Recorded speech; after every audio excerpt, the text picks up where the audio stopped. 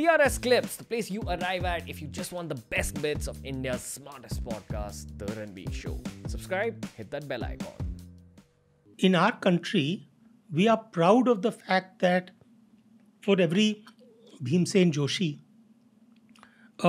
we have a Zakir Hussain. We are proud that for a Vikram Sarabhai, we have an Abdul Kalam. For a Shashi Tharoor, we have a Salman Rushdie. That is the Ganga-Jamuni Tehzeeb.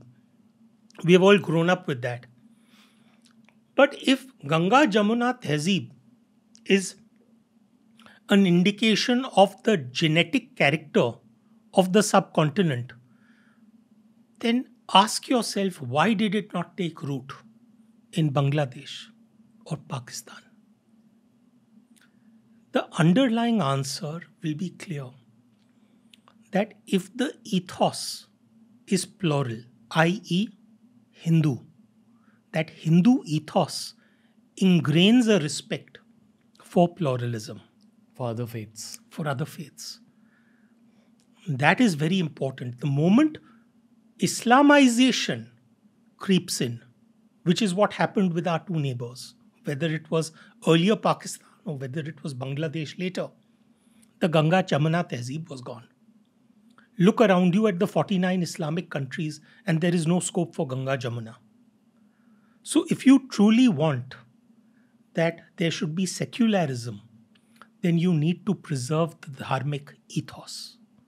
You have to understand what that means. Which should even make us turn inwards, and if there are Hindu brothers and sisters who are accusing other faiths of being below them, we need to say, hold on. You need to have a sense of equality when you're looking at other faiths. Equality, but at the end of the day, with every technology, you have a version 2.1, 2.2. You have an update. Your software needs to get updated regularly. The same applies with faith. And unfortunately, there are a bunch of people who are keeping that faith at version 1.0. Why is it not possible for me to be secular and still be proud of being a Hindu? Why should I be called a Bhakt for being proud of my Hindu roots? Why is it not possible for me to be someone who believes that law and order is of paramount importance, but at the end of the day, I still feel that the justice system needs reform? Yeah. It's social media, sir. We're living in like the age of the internet, and that's what's kind of at times it gets tiring. Ranveer, it gets tiring because there are people like you and me who do not want to be boxed in. Even as a writer, I started out writing books which became very famous in the world of history, mythology. People started saying, oh, he is a mythological writer. In order to show that I'm not a mythological writer, I wrote 2 crime thrillers with James Patterson, which had no mythology in them. Then people said he's a crime writer. In order to prove them wrong, I started writing the 13-step series, which was the world of non-fiction and self-help.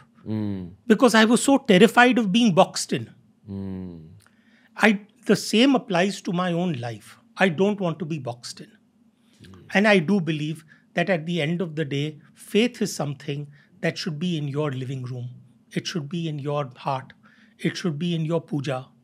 It should be on your prayer mat. It should not be outside.